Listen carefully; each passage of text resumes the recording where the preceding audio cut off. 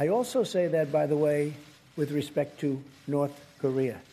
Kim Jong Un, who I've gotten to know extremely well, First Lady has gotten to know Kim Jong Un, and I think she'd agree with me.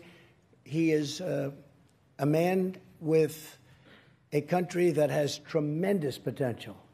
You're in between China, Russia, and South Korea. People want to get to South Korea.